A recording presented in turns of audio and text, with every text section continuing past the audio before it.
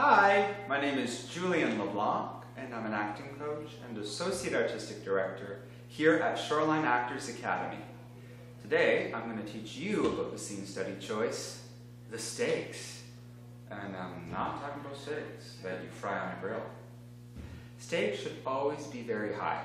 Otherwise, so what? The consequences of not getting what you want should always be very important to you. If the high stakes aren't clear, you admit them. Otherwise, it might look like you're not bothered at all about the outcome. I hope you really enjoyed learning more about the scene study choice, the stakes. To sign up for classes, just click the link below or phone the office and someone will surely help you out. Thank you.